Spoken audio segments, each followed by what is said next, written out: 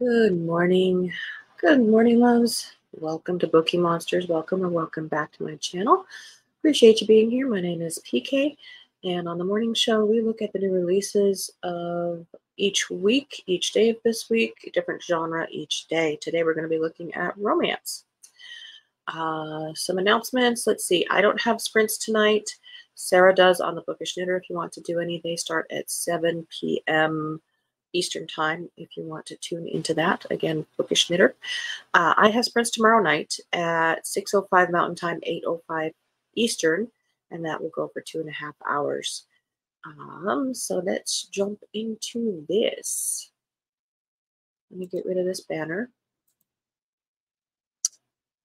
And I have a sneeze that wants to happen here. We'll see if it does anything. Okay, let's go to here. All right, let's see. What is today? Today is Wednesday, October the 11th. Goodness. Okay, I don't think we looked at this one last week because it was so close to today. This one apparently came out yesterday. It's Kindle Unlimited. If you like your, looks like your hockey romances, it says Puck Yes by Lauren Blakely, second in the series. The hotshot new hockey player, the veteran team captain, and the woman they fall for when she becomes the new team mascot in a fake marriage hockey rom-com. When my ex trades me out for a better model, my boss, I don't take getting screwed over lying down. Instead, I get a glow up, not only landing a new job with the hockey team, but also scoring the city's hot new hockey player as my +1 to my ex's wedding. Then the sexy team captain starts flirting with me too. But one night after a win, I accidentally marry that intense new guy after the captain dares us to say I do. One dare leads to another, and I'm experiencing double the pleasure as I say Puck yes to both players sharing me on my wedding night. Oh, it's one of those. Well, I kind of had a hint of it. In the morning, when hubby and I are on our way to get an annulment, the team owner spots our rings and invites the new it couple to attend her upcoming charity golf tournament. Looks like I have to fake it as Mrs. Hockey for the hockey season and the wedding season. There's only one problem. We're not just a couple. Both guys want more of me. And pretty soon I've got a bigger problem. I'm falling for my fake husband and my secret boyfriend at the same time. That is a conundrum.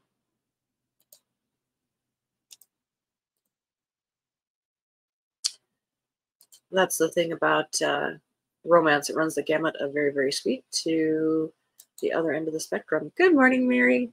Good morning. Happy Wednesday. Hope you're feeling good. You have a cup of something warm on this fall day.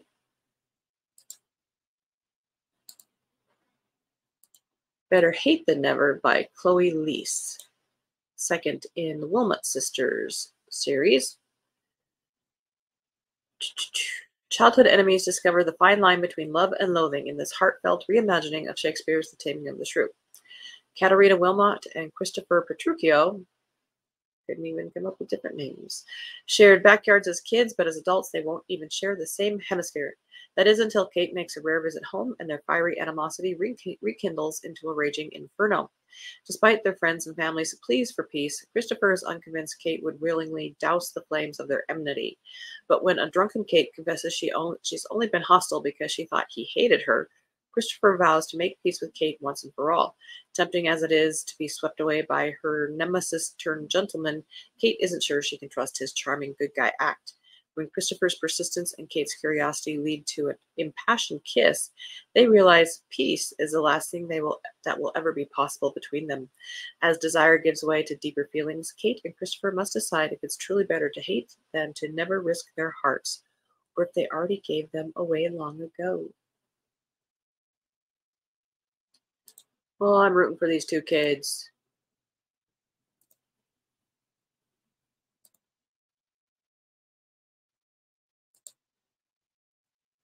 A Holly Jolly Ever After by Julie Murphy.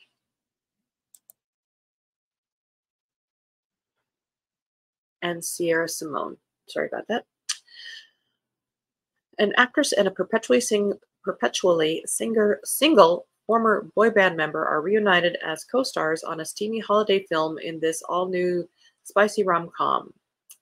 Callum Liebermanis, the funny one, trademark, as the arguably lesser of the three former members of the boy band Inc. He enjoyed his 15 minutes of fame and then moved home where he opened a regional pizza chain called Slice Slice Baby. He's living his best dad bod life, hooking up with bridesmaids at all his friends' weddings. But after an old one-off sex tape is leaked and quickly goes viral, Callum decides he's ready to step into the spotlight again, starring in a sexy Santa biopic for the Hope Channel.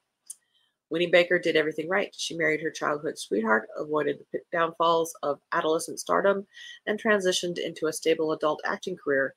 Hell, she even waited until marriage to have sex. But after her perfect life falls apart, Winnie is ready to redefine herself. And what better way than a steaming hot mug of cider Christmas movie?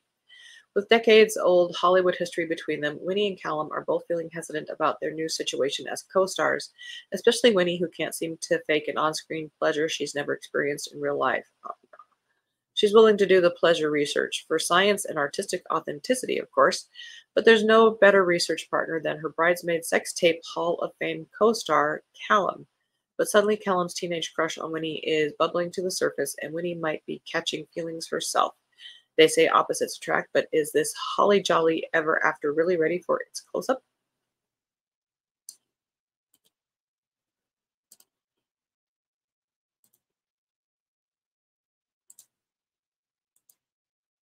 I stumbled onto Persuasion on it. Oh, it was so bad. I did when I watched Pride and Prejudice, a real Jane Austen evening. Really good romances.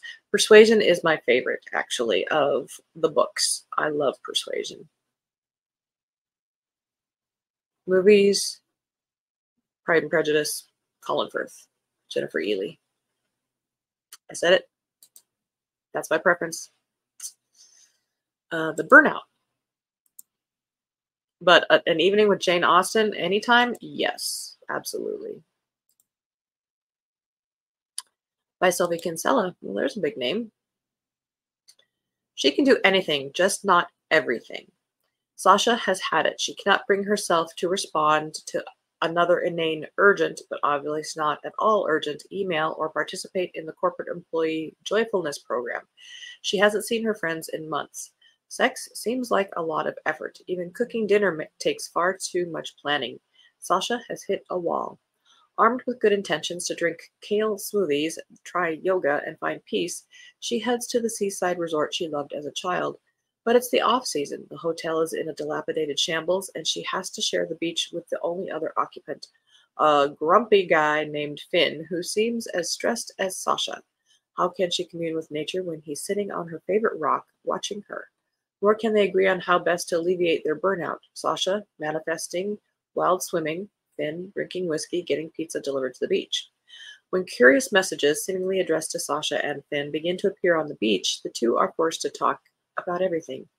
How did they get so burned out? Can either of them remember something they used to love? Answer, surfing. And the question they try and fail to ignore, what does the energy between them, flaring even in the face of their bone-deep exhaustion, signify?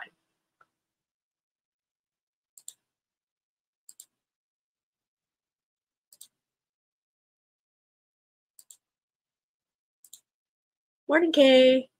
I hope you are well too. Thank you. We are looking at romances.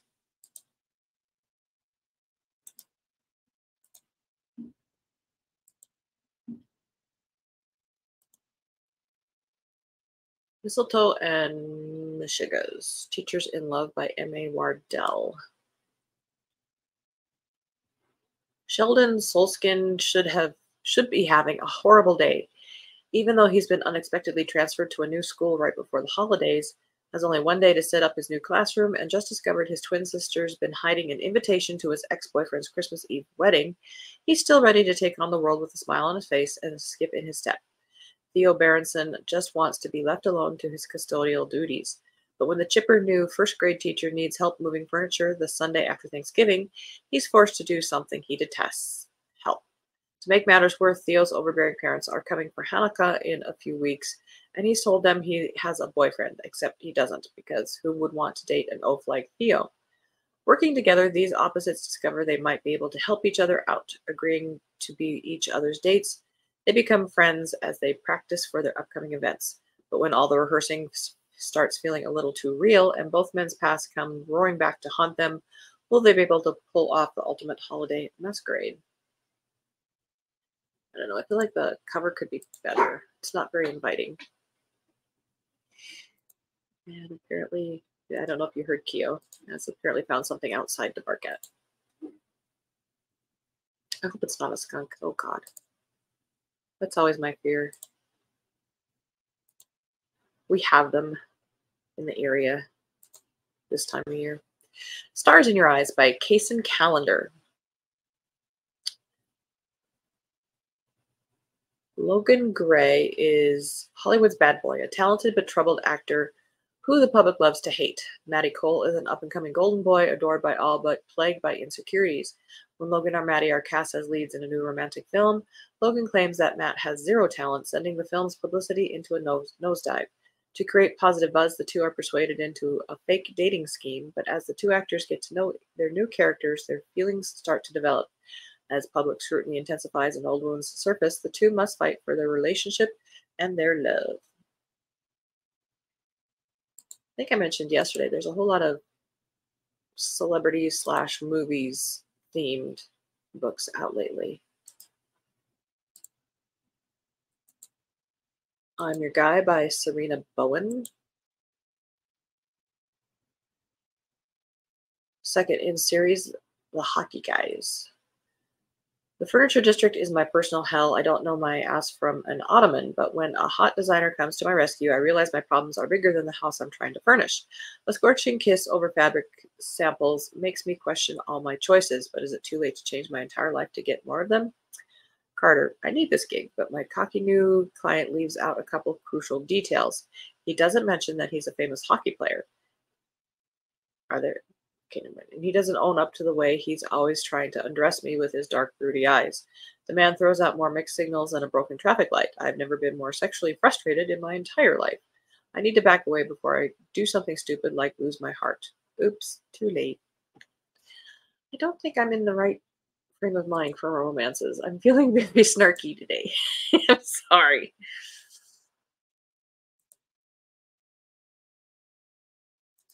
All right.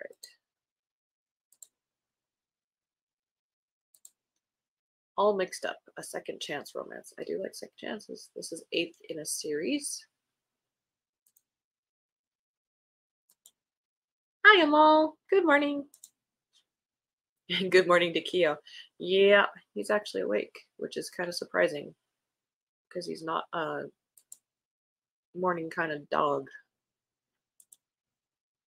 All Mixed Up, Heidi Hutchinson. Nikki has a lot going on at the moment. She's the best sound engineer and mixer at XY Records. She's working on a super secret project with a pop megastar and holding the busier than usual studio together. The last thing she wants or needs is her ex-fiancé to start working in the studio over the summer. She's over it. Him, obviously. Being ghosted has that effect, but working near someone she used to love has made her life that much more complicated. Andre has it all figured out. 2.5 years ago, he had no idea what he was doing when he walked away from the love of his life. But time has given him perspective, and he's grown up, which is why the paleontology professor is working part-time at his ex's recording studio, excuse me, because he wants to make amends and maybe win her back. Will Nikki give him the chance he thinks he's ready for, or will it be her turn to walk away from him?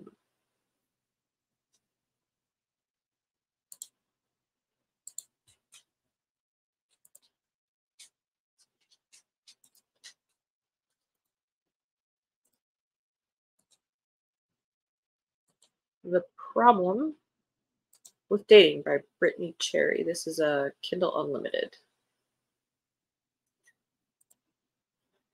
If I had to choose a person to hate, Alex Ramirez would have been first on the list. Welcome to Honey Creek, Illinois, where life was as sweet as the town's name suggested. That was until Mr. Fine Dining himself, Alex Ramirez, rolled into town with a permanent scowl. Even worse, he decided to park his snooty 5-star restaurant across from my cozy dog daycare. He was tall, dark, and about as warm as a frozen entree. After one too many unpleasant interactions, I was determined to stay out of his way and to keep him out of mine.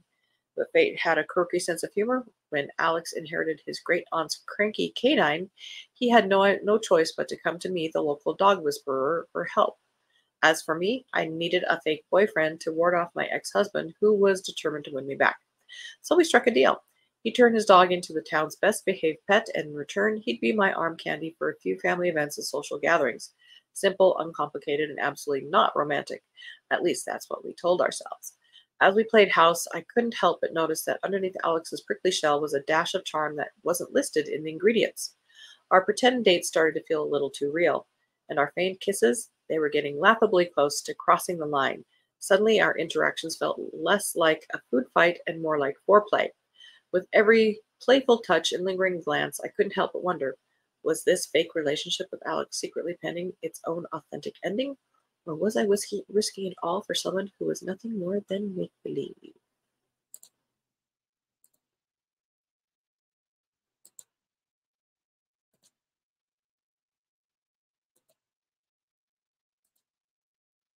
Happy Wednesday.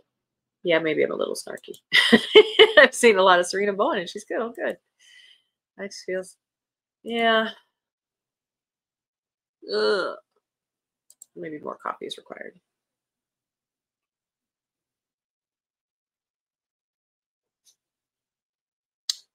Hopeless. Elsie Silver. Now, I have read Elsie Silver. Are we sure this came out today? It did. This is book 5 in the Chestnut Springs. This one's a very, very, very popular series. I have read the first 2. I liked the first one. Second one was kind of more meh for me. It would help if you guys could see which one I'm talking about. Hopeless, Elsie Silver. Bo Eaton is the town prince, a handsome military hero with a tortured past. I'm the outside bartender, a shy girl from the wrong side of the tracks. He's 35 and all man, and I'm 22 and all virgin. He's also my fiance. Correction, my fake fiance. We start out as a bet. He doesn't believe that anyone holds my last name against me, so he offers me his to prove a point. It's a win-win. He gets a break from his concerned family's prying, and I get a chance to shed my family's reputation while I save up to ditch this small town. He says all I have to do is wear his ring, follow his lead, and pretend I can't keep my hands off of him in public. But it's what happens between us in private that blurs all those carefully drawn lines.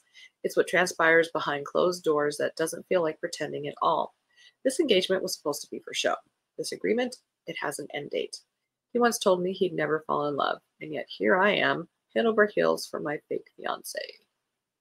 I do like the covers. Better than those cartoony ones. Or the faceless ones.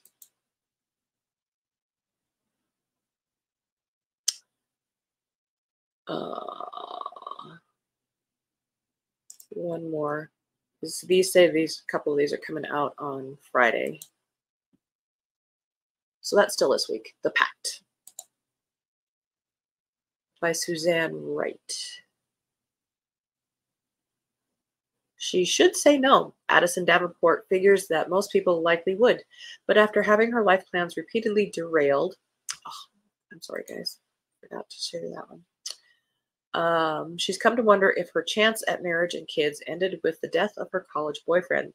So when business powerhouse Daxton Dax Mercier, a man who suffered a similar loss, a man who's her first in every way, asks her to honor the fallback marriage pact they made years ago, she doesn't reject it out of hand. Their partnership would be no more than a business transaction, but what's the point in holding out for love when it had granted her no guarantees in the past? Maybe they could make a marriage work. Maybe.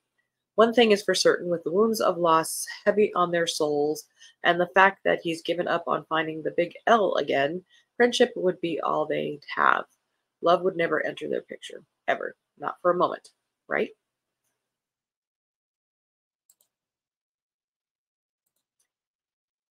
And I'm saying perhaps I'm snarky because I'm absolutely sure the perspective is different for somebody who is in their 20s or 30s. It's just perspective, I guess. Oh, okay.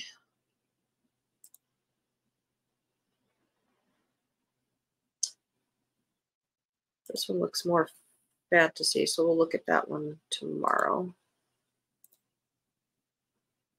Let's go to this one. These are saying they come out this week. Dear Stranger, third in the Paper Cuts series by Winter Renshaw. Online lovers, offline rivals. It's a Kindle Unlimited.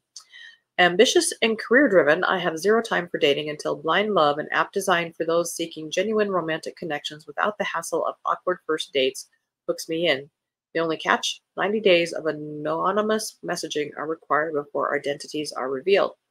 I connect with Stranger 88 immediately, and before long our flirty banter becomes a welcome escape from my demanding schedule. Soon I'm desperate to know his true identity, so I go digging, only to discover that Stranger 88 is no stranger at all. In a cruel twist of fate, it turns out the mystery man consuming my every thought is fellow attorney Brooks Abbott, a sharp-tongued devil in a three-piece suit, my biggest office rival. Oh, I'm so sorry, guys. I keep forgetting this. And the one obstacle standing between me and the promotion of my dreams, a job Brooks has every intention of landing. Behind the screens, there's no denying our electric chemistry, but at work, our rivalry grows stronger than ever. But when passion meets profession, will we redefine the law of attraction, or will our hearts face a ruthless cross-examination with no chance of appeal? Author's note, this is a standalone romance. You do not need to read the other two books.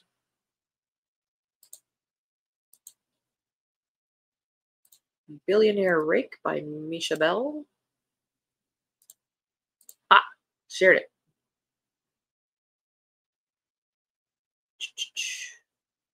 He's a billionaire, of course, and a rake. Yes, I know it's not the 1800s. I'm just a bit obsessed with historical romance, that's all, and books in general, which is why I'm on my way to interview for my dream job at the library when Adrian Westfield's sheep-like hound knocks me over and into the mud. So I'm late, dirty, and completely flub my interview, only to get the offer of my life. To win custody of his baby daughter, Adrian Westfield wants to make me his fake wife. Someday, they're going to come up with new tropes.